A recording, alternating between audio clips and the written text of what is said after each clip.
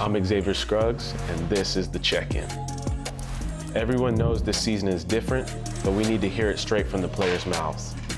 Every player has a story worth telling in this game, and that story can change someone else's lives for the better. I want to sit down and figure out how this season is not only affecting them and their teammates, but also how it's affecting their families and loved ones. The fans and followers of baseball deserve a true inside look. I just want to be the one to bring it to them. With my experience, my passion for the game, and my relationships with the players, I feel like I can bring this thing to life more than the average reporter or writer. This is so much bigger than baseball. I'm X, and this is the check-in.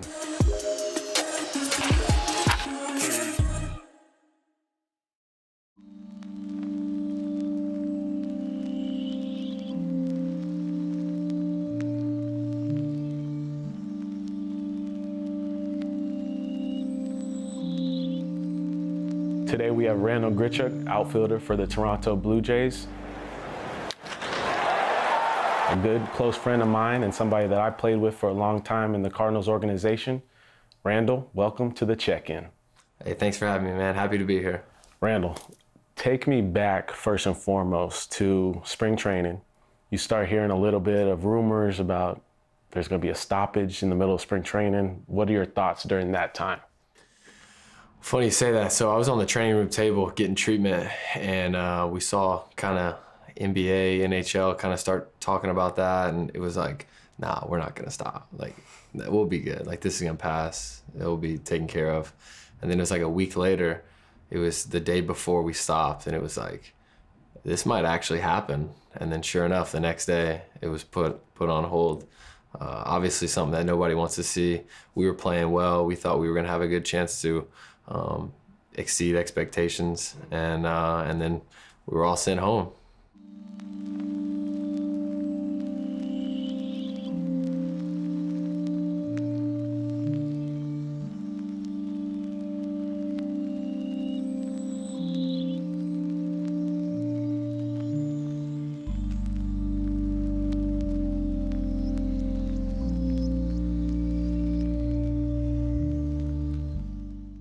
Tell me now, did you go straight home or did you stay at the facility and keep working out a little bit? What were your steps right after that? Yeah, so initially they said it was gonna be 2 weeks. So I'm like, 2 weeks, I'll just stay in Clearwater, go to the field, train, stay ready. And then I stayed for about a week longer, and they were like, hey, I would go home. And the way they said it was like, this ain't gonna start anytime soon.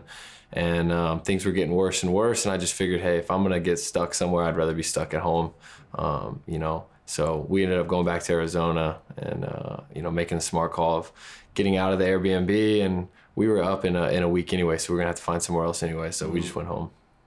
Now, take me into May. You're starting to hear, okay, there may not be a season. Yeah. The rumors are flying around like that. What was your mentality during that time? Yeah, that was crazy, because I think we knew we were gonna play. We really thought we were gonna play. It was just a matter of time. And then Manfred comes out and says, there might not be a season. It was crushing. I love this game, and I've never not been able to play. Right? You go through the grind, and there are days where you're like, man, this is tough. This is a long season. I wish I was at home.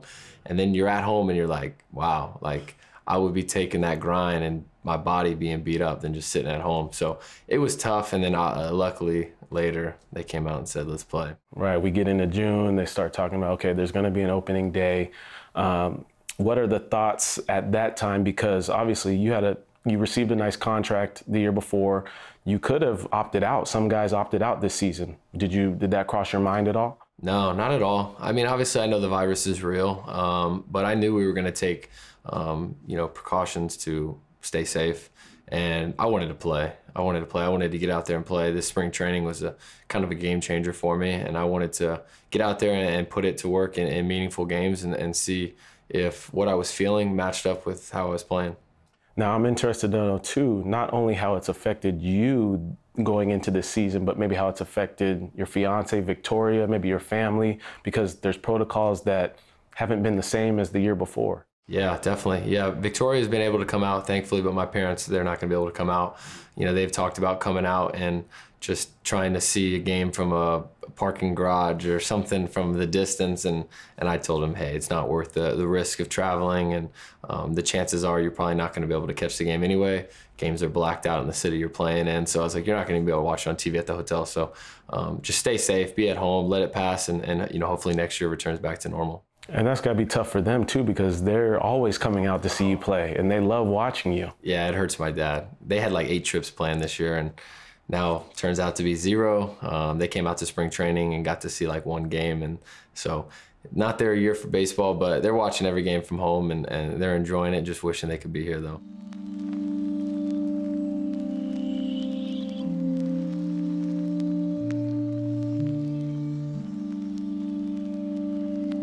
Now we get into the season's about to start. The Blue Jays find out that they can't play their home games in Toronto.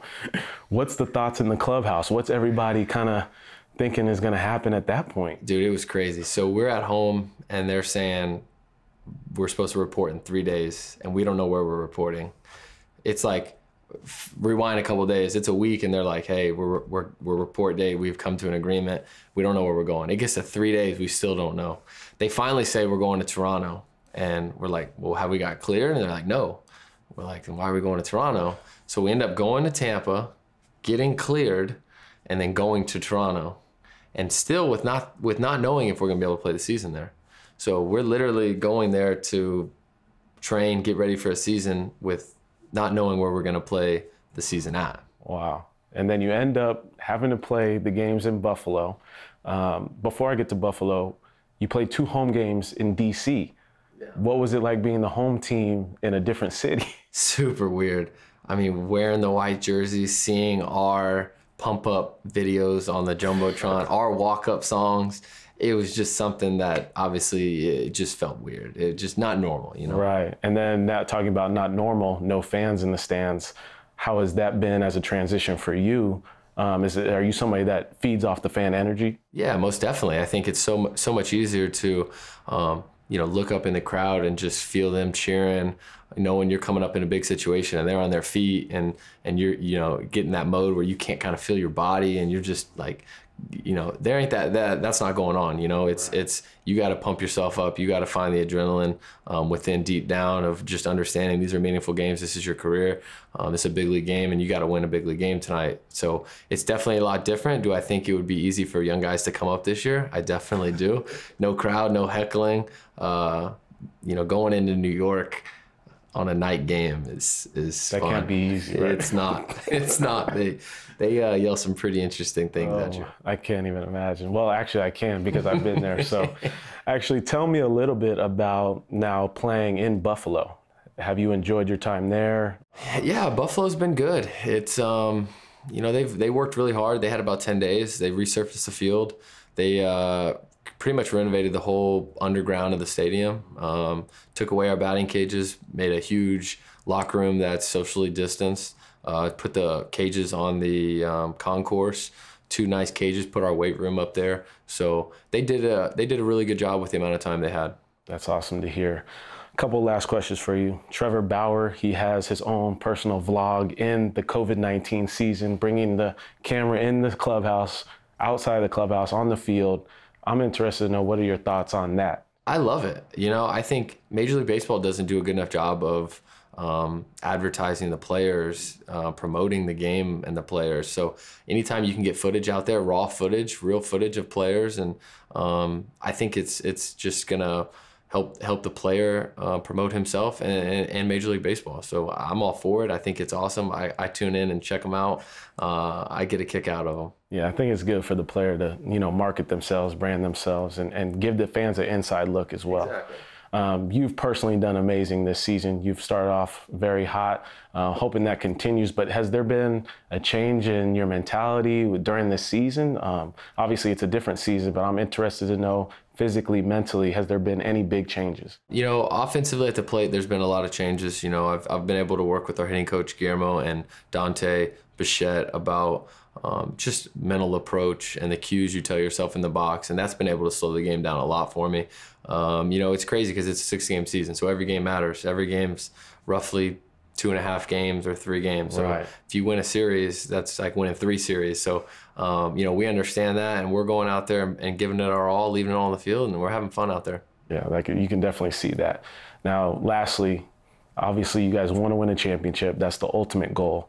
What would you like to take most away from this most interesting, crazy season?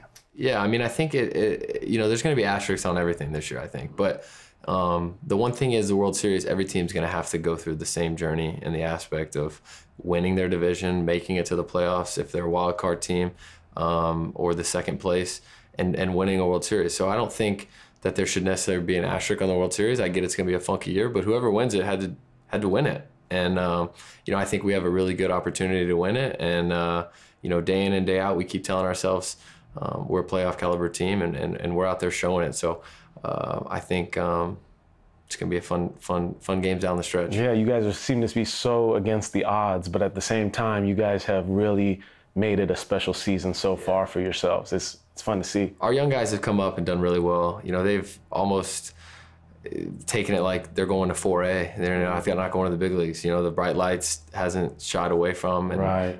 It's been impressive to watch, and I think we've definitely turned the corner a lot quicker than people thought. Definitely. Well, I appreciate you giving the fans an inside look as to what's going on this season for you, your family, the team. Just wishing the best for you this season, and keep doing what you do, man. I appreciate it, man. Thank you.